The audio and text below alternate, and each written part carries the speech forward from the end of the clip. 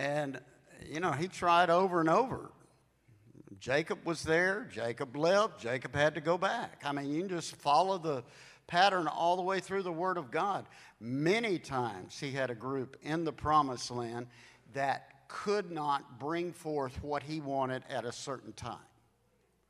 And they get out of Egypt, and first time they get in the Promised Land, they back away from the promise. They slander the promise. That will not happen here in Scranton.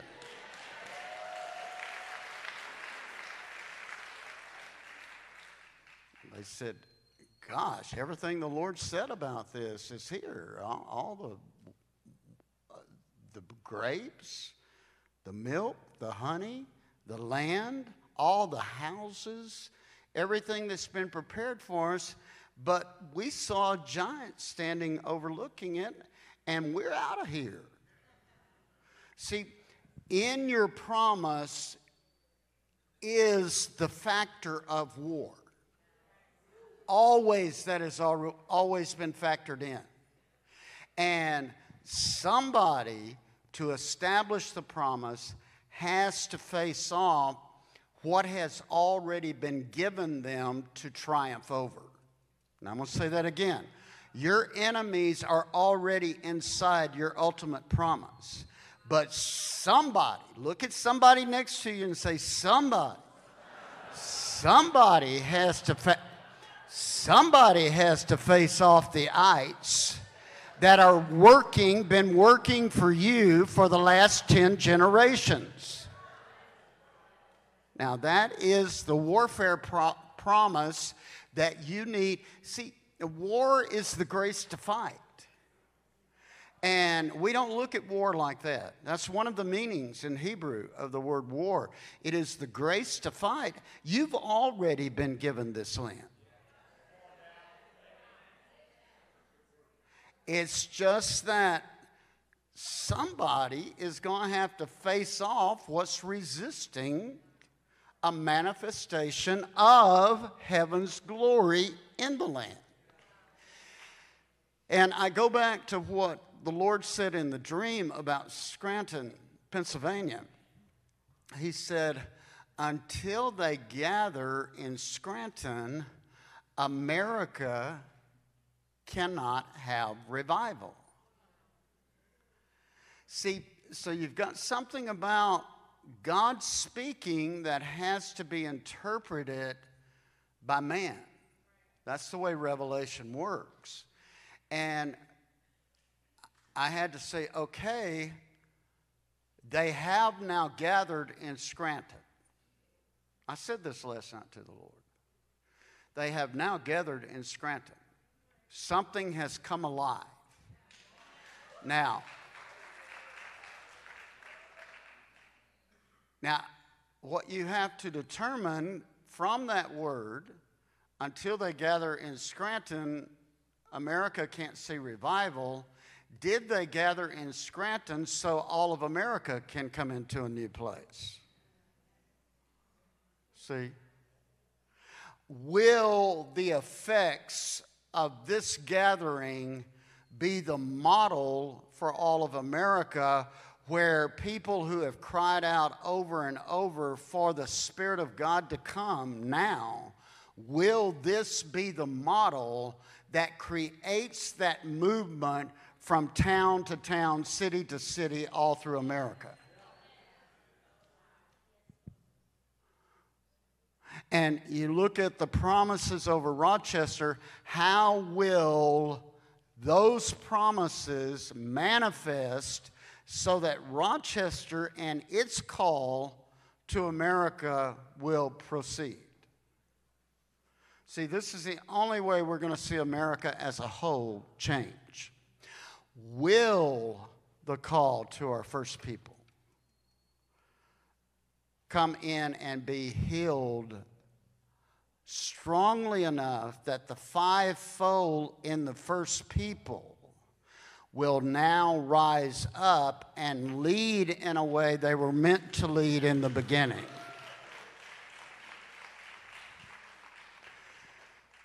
And I think I've spent as much effort in that as anyone My mother and my grandmother was Chickasaw. I knew, I was taught. My brother and sister were not taught the ways of the first people. But the first child was always given to the maternal one to help teach them to pass on the ways of the people. And because of that, I have things in me that I had to release. My mother didn't understand it till weeks before she died. And yet, there's something you're carrying in you today that you uniquely are responsible to release, to create a movement in days ahead, to accelerate the movement in days ahead. My brother shares one story that was quite a traumatic story, but it was awesome. He was quite a traumatic person, and he still is. But I would go, we raced horses. So we would go to the horse races, and I had an ability. And some of those old guys knew I had an ability to pick winners. Some of us ride, and some of us pick, you know. And so I would lay under, because, you know, I wasn't old enough to be doing all that. I would lay under this vehicle, and they would bring me their sheets. And one horse that was racing that my dad knew was supposed to win, the jockey got hurt in a previous race. So I was more plump than a normal jockey, if you get my drift, and was smarter than most of the jockeys. And I had my role.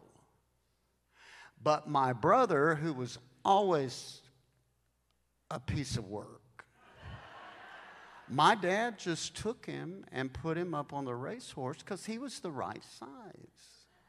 And said, "You'll ride this," and I won't use his language, but "you will ride this horse." Now, the only thing he had ever ridden was one of those broken down horses that you learn to ride on. Well, he panicked. And yet he knew he had to ride. He never grabbed hold of the mane. My dad never grabbed hold of the reins. He grabbed hold of the mane. And he had to hang on for dear life. But that horse, which was a blessing for both of us, won the race. My picks and him riding kept us moving forward.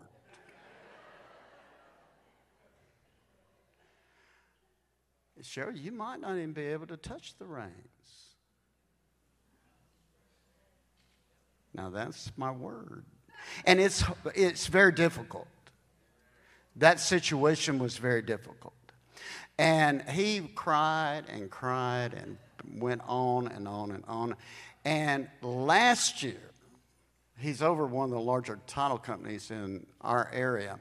Last year, these two couples from East Texas came to him and to do a closing. They had bought a big piece of land in East Texas.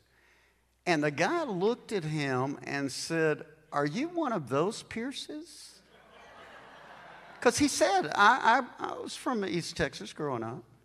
He said, "Are you one of those Pierces?" And he said, "Yes." He said, "I was a young fella when they put you on that horse. And Keith said, I thought everybody thought, well, that kid is the biggest pansy on earth. He said, we all thought you, now this is years and years later. He said, we all thought you were the greatest hero that was in the whole place. See? So, what you're going to have to do is see your role in the movement and see how to process where you go from here. Are you called to see everything come forth in Scranton? Or from Scranton, are you called to see a nation advance? See, that becomes the real question now.